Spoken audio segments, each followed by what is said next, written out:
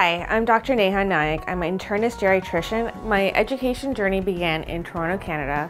I did my Bachelor of Science in Nursing at Ryerson University, pursued a medical degree at Saba University School of Medicine.